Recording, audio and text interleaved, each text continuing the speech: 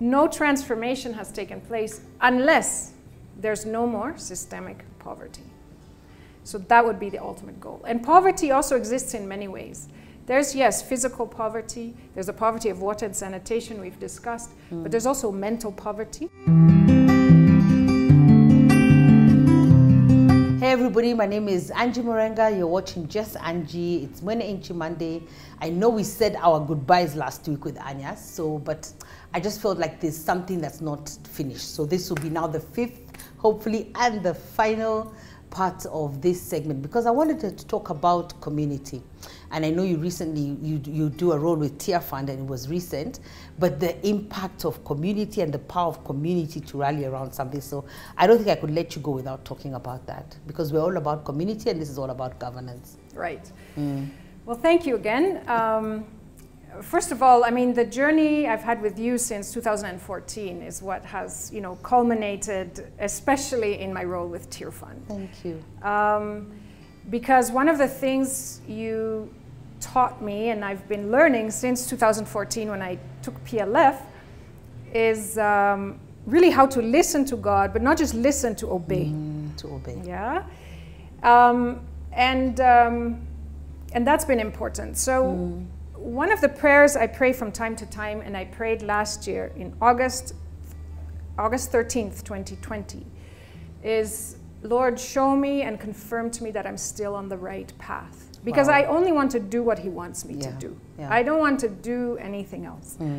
And, I can make a lot of assumptions, like Revive is now my mission, but I used to assume Ivory Consult was it and everything, and that's not right. And even I used to think World Renew is going to be my life. But God always has a change. And the change is for the better, and we're always growing. And we're always morphing and moving into new things and transitioning. Yes. And so part of, I guess, governance of myself is really to be open to that change if change needs to happen. I wasn't looking for a change. Revive Consulting Solutions is a firm that we're building and growing, but I still prayed that prayer. And that same day, God dropped into my spirit Tear Fund. I mean, out of the blue, it's not something I think about on any given day. I've had interactions with the organization a few times over the span of 28 years.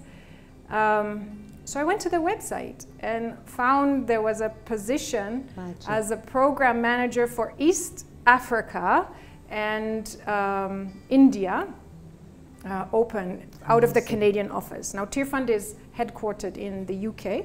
And then there are different countries that also have Tear Fund, independent Tear Fund offices, but we're all aligned with the Tear Fund in the UK. And Tear Fund in the UK, I've respected them for a long time. My go-to magazine has been, since my days in Tanzania, 28 years ago, has been Footsteps, which is a Tear Fund publication.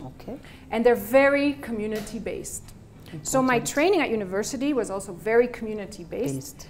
Then the community development model that I kept reading about, very community-based. And out of that, Tear Fund developed what's called church and community mobilization process. That is so amazing. Church and community mobilization process. Yeah. That just sounds like hallelujah to my ears. Yes. So CCMP for short, but church and community mobilization process. And we are now activating that in Makueni with one of the organizations we are working with here locally.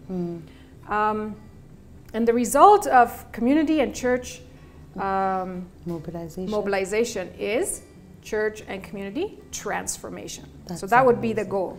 Yeah, that is so powerful. Yes. Church and community transformation. Yes. And as we mentioned last week, no transformation has taken place unless there's no more systemic poverty. So that would be the ultimate goal. And poverty also exists in many ways. There's, yes, physical poverty. There's the poverty of water and sanitation we've discussed. But there's also mental poverty. Yes. Many people who have wealth do have emotional and also mental poverty. They may or may not be aware. So they can't see the poverty. And so maybe they can't see the poverty or can't see beyond themselves. Yeah, they can't see beyond this. They can't see what's possible. So these community mobilization can make them see what's possible. That's it. And it always reminds me of Hagar. You see, Hagar, they say that Hagar in the Bible, that she put the baby under a tree and, and the baby was crying. I thought she was not crying. But the Bible says the baby was crying. Right. And then all of a sudden her eyes opened. Yes. And the well was there. Yes. So the well had always been there. Right. But she hadn't seen the well. Yes. So there's an eye opening that needs to take place so that you can see the well that you have and the wealth that you have and what you have around. Those reminds me of what you have in your hand. Exactly. What do you have in your hand that we can multiply? What is it that we have? Yes. And I'm always saying people are very quick to say nothing. They like to say nothing, we have nothing. Nothing times nothing is what we have. But with a little bit of prompting, I have a little oil. There's something that we have. Yes. So we have purpose, we have life, we have vision, we have community, we have each other. Yeah. Because the one thing that I love about community as well is that if you've tried to do something on your own, sometimes you're just at your end. Yeah. But if a group of you come together, you sort of prop each other up and give each other energy and it's not just me tackling this situation, let's tackle it together. Let's do it so it's together. very powerful. Yes. Yeah. And it is very much that. What do you have in your hand? And it starts with children. The boy with the loaves and the fishes. Jesus asked, what do you have in your hand? And, he fed an entire community, 5,000 people plus with those few loaves and fishes. And it's the same with church and community transformation. What do you have? We have a church building, we have a church plot, we have health, we have congregation, we have stones, we members. have sand, we have willingness, we have time, we have, so many things that you begin to list with a community. We have prayer. We have prayer. We have faith. Faith, yeah. There's a lot that people will come out and say. And then you begin to envision the future together. And then how do we get there? And where do we start? With the resources within that community. Yeah. Because where we start is also very hard. Sometimes you can just look at things blankly and you don't even have the energy to start. So where to start is very important. But to get, I like the way the end, first start with what they want to see and then, sort of help them through that. Sometimes it's, I'm even hearing a song, I can see clearly now, the rain is gone. Like this clarity that comes by all of us standing here instead of one person trying to do it. Yes, yes. Yeah. Or saying, this is the government's work. It can't be the government's work. We can wait forever. We are the ones who are living and going through this process. Yeah. Okay. Yeah. And it's very empowering also. Yeah. One of the really great examples of it is what we call village and savings. Village VSL, Village Savings and Loans. And it's based on an older model that I've seen a lot especially in Western Kenya, called table banking. People get together. It used to be, we bring a cup and a plate, and today you, the group member, Pastor Angie, take it. Next week I take it. And that's table banking or merry-go-round, yeah? Now, table banking is with money, and Village Savings and Loans is also with money, but very rigorous. I mean, there's no room for any cheating or anything like that, and a very good social cohesion. What I've seen, especially in Burundi and here in Kajiado, is women saying, I have bought this goat, or I have bought this bricks, or I've built this house with my own money. Imagine me saving 20 bob every week, and I have done this. The empowerment and dignity that gives people is astounding. I did something. And it was me. It wasn't some microfinance institution coming to give. There was no loan. It was me being disciplined, putting 20 bob here every week. We save together, and then we rotate who gets a loan. And use that loan to do something. Either you educate your child, or you start a business. It is really amazing. And it's with people's own resources. So we talk about your own resources. That's a resource. That's amazing. Wow, Anja, thank you so much.